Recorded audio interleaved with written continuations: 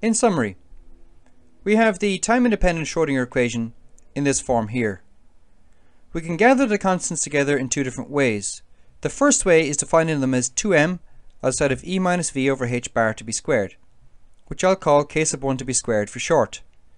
If we do that, we can rewrite the time-independent Schrodinger equation in this fashion here. Note of course that it's plus k sub 1 to be squared. The general solution to this is a linear combination of cosines and sines. So we have a1 or a sub 1 times cosine k sub 1x plus b sub 1 times sine of k sub 1x, which can be equivalently written as complex exponential functions if we use Euler's equation.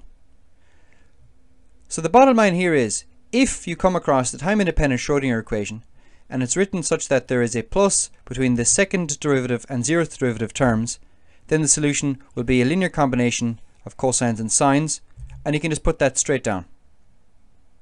Of course, if you want, you can calculate the wave number, or excuse me, the wavelength, using this expression here.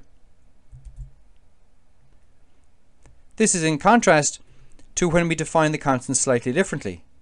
So we have our time-independent Schrodinger equation again. This time we swap the order of e and v, bringing the minus sign outside. We define that as k sub 2 to be squared.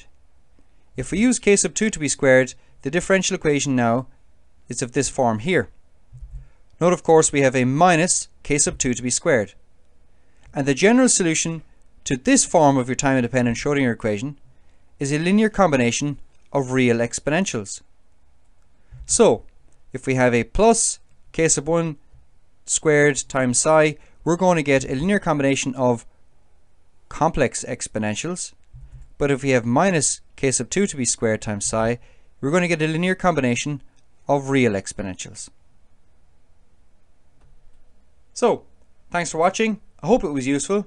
Please pass it on to your friends and happy studies.